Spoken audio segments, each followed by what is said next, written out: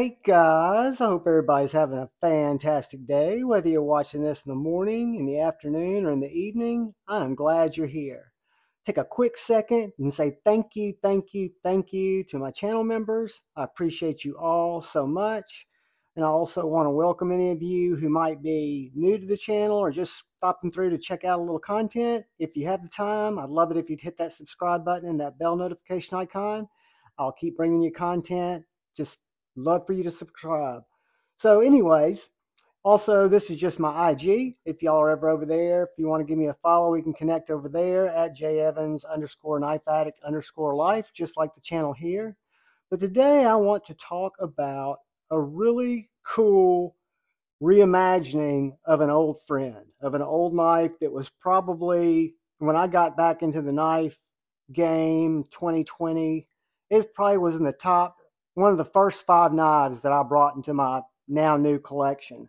And I'm talking about the QSP Penguin. This is the QSP Penguin slip joint. The original QSP Penguin is a iconic knife. Everybody, I would almost think everyone has heard of or seen the Penguin in either its original form. Mine, before I gave it away, was the denim blue micarta with just a simple liner lock, fantastic action, and a style and shape that worked very well for me. I had that knife for years. I'm like 2.5 years. And then on a Friday Night Flicks one night or on another live, I gave it away to somebody who, hopefully is enjoying it. And then I saw this knife be released, which is the QSP Penguin slip joint. And when I saw that it was released in a slip joint, I immediately jumped on it. And this knife's actually available in 2 different price points, many different colorways, 2 different price points. I jumped on the entry-level price point, which I want to say was right around $63. And it's got a 14C 28N blade, G10 scales, and I was not expecting this red G10 liner before you get to these stainless steel liners. Wonderfully executed back spring, wonderfully executed half stop. This really shouldn't have surprised me because the Hedgehog was such a great slip joint. But guys, what I can say about this QSP Penguin is it is a fantastic knife for someone who likes slip joints, for someone who doesn't like slip joints, for someone who might be thinking, is a slip joint something that would fit in my EDC? This is a great entry-level slip joint that's going to be on the larger size, but I think that would show you or show someone how absolutely useful these are. The spring is very tight here, and you've got this choil built into the ricassa. So if this knife were to come shut while I had my hand in the regular grip, it is not going to cut my finger because my finger is in that choil. However, I'm not going to be holding the knife back here. I'm going to be up in this choil, at least some, because the knife just lends itself to it. If I'm doing a lot of cuts, or if I'm doing some fine detail cut or utility cuts or some pinch grip cuts, but if I'm doing just regular, say, cutting down, breaking down cardboard, not the perfect knife for it. I'd probably choose a locking knife. But again, you've got your finger in this choil. This knife's not going to close on you as long as you're paying attention to what you're doing. So the QSP Penguin slip joint has really surprised me in how strong and how solid this knife is. So much so that I have been entertaining the thought and have not completely ruled out the thought of getting this particular specimen in its more premium variation, which is a 20 CV blade, and then it's got various different carbon fiber handles, both in a blacked out blade or in a brushed satin blade like this one is here in the 14C. But guys, just a really neat knife. Again, I'd come and gone with the Penguin many times because I'd loved it. I had it. It was one of my first knives. I think it was $32 when I got it. I felt like I had outgrown it. I had other knives that were filling that void, so I gifted it to somebody else. And then when this one came around, I had to jump on it, and I'm just telling you guys, it is that good. It's perfectly centered, very easy to open and close. If you were going to rate this, I'd give this a 6 and a 6, 6, 6, 7. But it's a modern slip joint, meaning you don't have to worry because of the way that this is set up of getting any blade wrap. That tang is hitting before anything else hits. And I actually carry this because it doesn't come with a clip. It's a slip joint. But I picked up one of these traditional pocket knives, large slips, and it rides perfectly in there. It'd probably ride in the medium slip. But let's get a couple of quick size comparisons to show you guys. I wish I had my regular Penguin here. But let's look at it next to the Bug Out.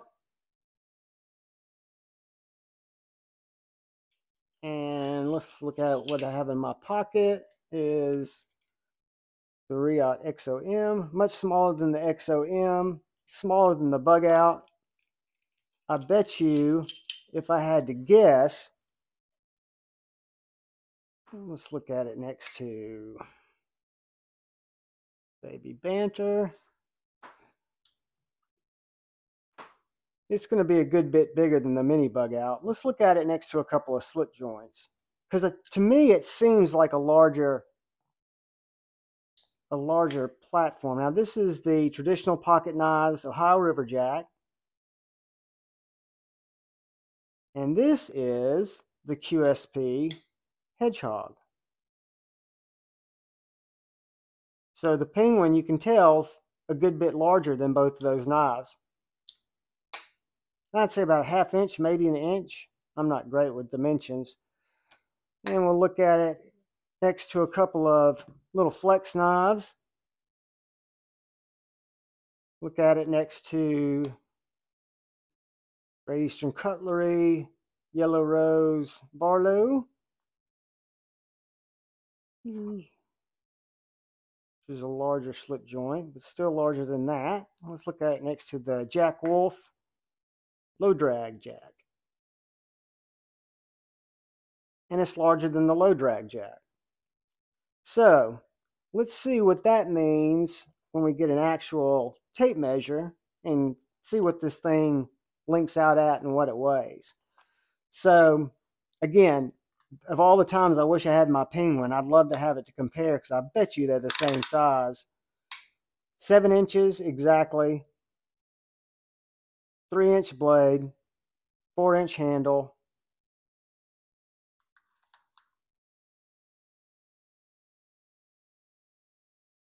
Right over 2¼ inch cutting area. And then what I consider the grip to this choil is 4 inches from here to here. That is a 4-inch dimension. So again, I think it's a very, very comfortable gripping knife. Let's see, blade thickness looks the same. Not that I would have it to compare to. 0.1195 behind the spine, and then if we go up here, sharpening edge, even though we know I can't get these measurements, 0.0170. And then the handle thickness, it is a slip joint, 0.4385. So right under a ½ inch. And we might as well get you guys a weight, because I'm thinking it's going to come in lighter, maybe not 3.85 ounces. And again, for a while I carried this just open in my pocket. Then I switched this slip out. Whoops.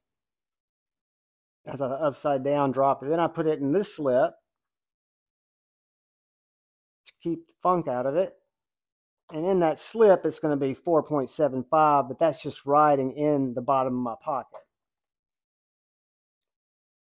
So guys, if I were to recommend someone their first slip joint.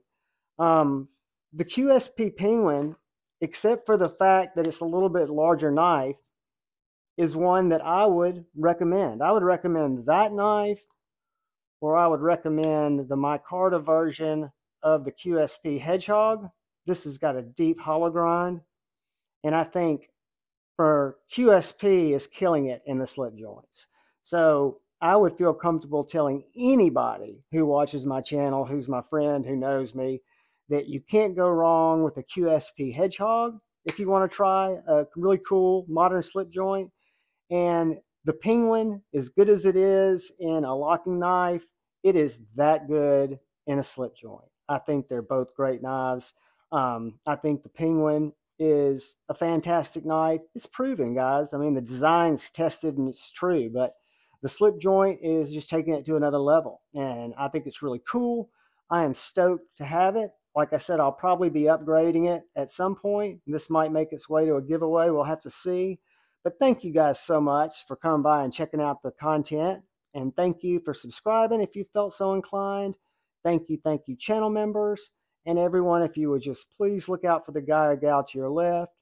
Please look out for the guy or gal to your right. Look out for each other. Go forward with love in your heart. Choose debate, not hate. I love y'all. Peace.